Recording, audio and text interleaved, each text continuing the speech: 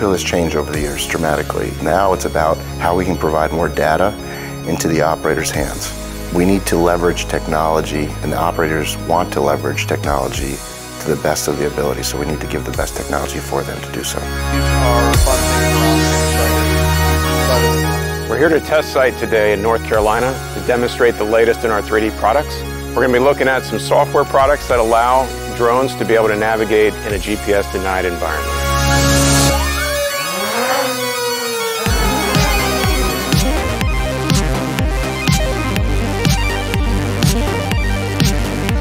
We've got an amazing 3D data set, and so looking at that and always trying to find what are the newest applications that we can use with that. One of the obvious ones that came up was, could we use it as a visual reference in order to be able to navigate when there is no GPS information? GPS denial is no longer theoretical. It's going to become an expected condition that you have to operate in. Let's do that. We built a vision-based localization algorithm that allows us to match full motion video captured from aerial platforms against our highly accurate 3D surface model of the Earth. We build that surface model using a deep stack of multi-view photogrammetry imagery from our satellites. Right now we cover over 92 million square kilometers of the Earth's surface with this reference model, and that enables us to do this vision-based localization, which allows GNSS-denied navigation pretty much anywhere in the world. The preservation of human life, especially in the soft world, is critical. Operating without a GPS, you're able to navigate from a safe location, not directly in front of an enemy combatant. So what you're seeing here on the screen is, on the left-hand side, you're seeing the live video feed coming off of the drone that Reed is flying over there.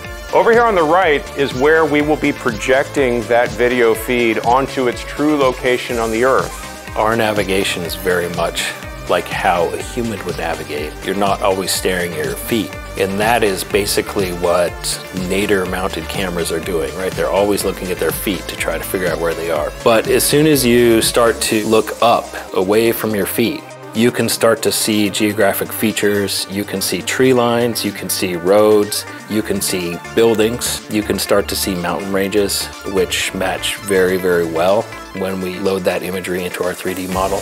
When you're walking around, if you're trying to figure out where you are, instinctively as a person, you will look for landmarks that you can see. And then because you recognize those, you know where you are in relation to it. That's exactly what we're doing with our 3D-based registration. Right now, there is no GPS information being fed from that drone to this ground system. We're operating as though there was zero GPS available. And this is now the projected drone video feed onto the ground, and this dot represents the position of that drone. You guys want to do 300 feet? The reality of where we are today is that, whether intentionally or sometimes unintentionally, GPS signals are being jammed. And so we want to be able to provide a way to determine absolute position, whether you're talking about on the ground or up in the air, with or without the GPS signal. So those are from our pre-surveyed points. We came out yesterday and used that high-end survey equipment, and that was compared to the coordinates that Mike had just pulled on the system here, and they were within a meter to a meter and a half of each other.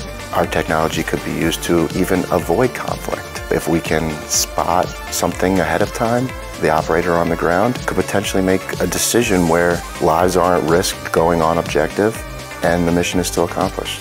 It's cutting edge and it's fast-paced. It's going to empower immersive mission planning and providing unmatched situational awareness.